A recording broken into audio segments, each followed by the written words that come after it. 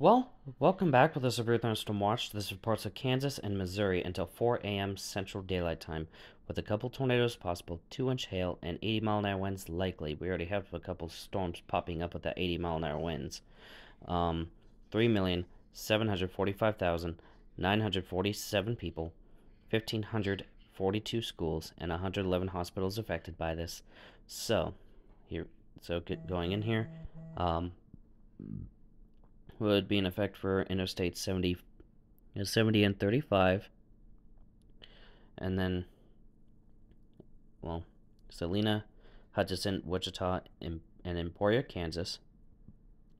Kansas City on the Kansas-Missouri border, same as St. Joseph, and then Marshall and Sedalia, Missouri. So, with that, just take shelter accordingly.